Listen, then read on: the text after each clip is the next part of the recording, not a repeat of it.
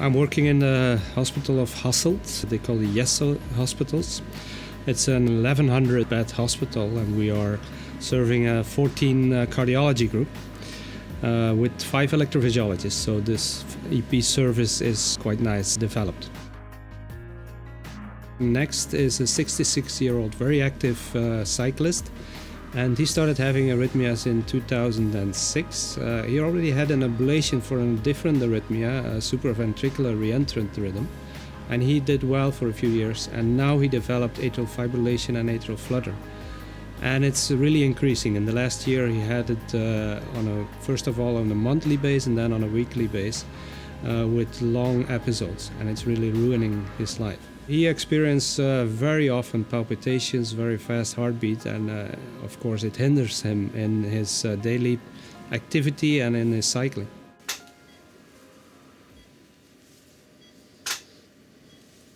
Okay, we will make the rotation, of course, the other way around. Can we have apnea? Can we have pacing? Injection.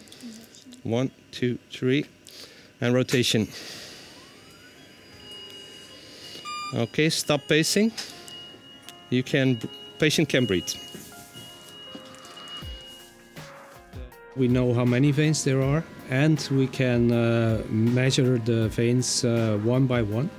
And it really helps because we decide what lasso to use and how wide we go around the veins. So it's a helpful tool.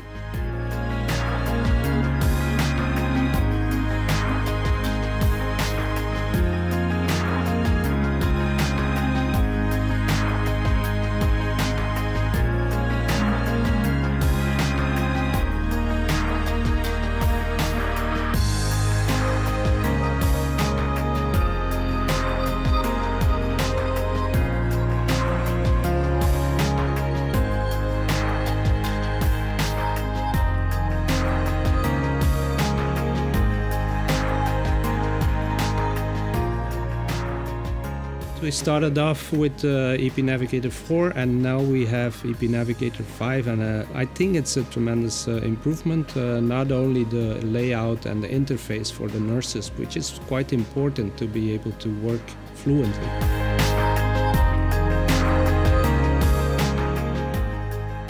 Well, the reason the integration is very important is that Carto delivers the 3D electromagnetic mapping with the signals, and that Philips delivers the real anatomy. And you should be able to merge the two. First of all, I think you really should be able to see the esophageal tract and to measure the temperature to make sure that you are not heating up the esophageal tract and creating ulcera.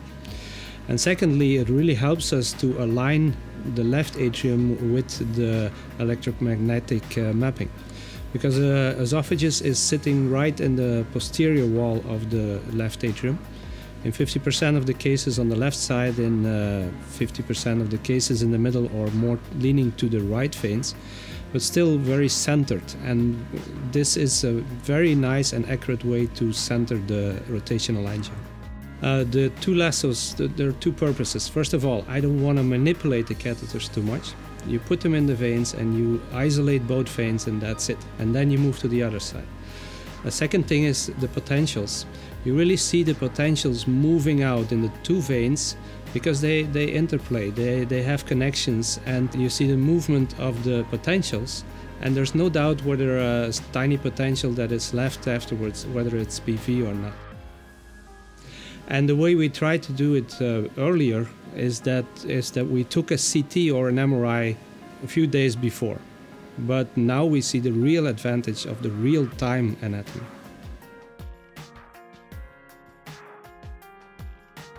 We see a tremendous reduction in dose, even times 10. And we see it on a daily basis because we have 2 EP labs, and one with clarity and one without. And we see the difference for the same procedures. The awareness itself has changed, both by the nurses and the staff and by the EP physicians. So we use the dose aware on a real-time base so that we can see what we are doing, and it reminds us to step back from the pedal. And then we induce all kinds of new techniques like the rotational angio, and that's really to reduce the exposure.